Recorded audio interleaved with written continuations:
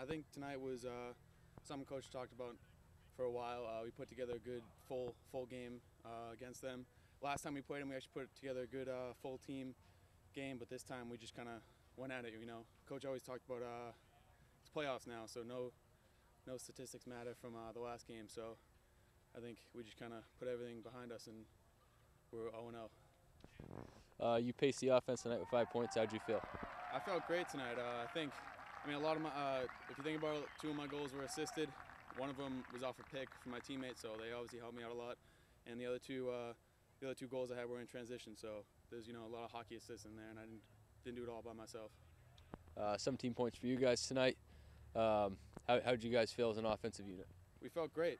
Like I said, we put together a full game. That's what we're gonna hope to do on Saturday. Throughout the season, we've made some changes, but I think it's been pretty cement for the past couple weeks, so we're feeling good and we're gelling right now.